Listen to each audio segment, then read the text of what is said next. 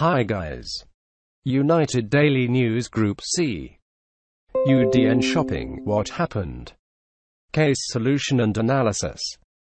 The United Daily News Group, the media group in Taiwan, confronts the impending demise of the paper business in the countries. The creator's grandson took over as the chair of the company, during a time when a growing variety of subscribers were turning to the internet for the news. Looking forward, while understanding the work of running conventional papers may be lucrative, he must keep up the organization's future development. He must measure the strengths of the companies, incorporate the resources of the group, enhance news content, introduce digital media, and, in the process, develop a fresh business model.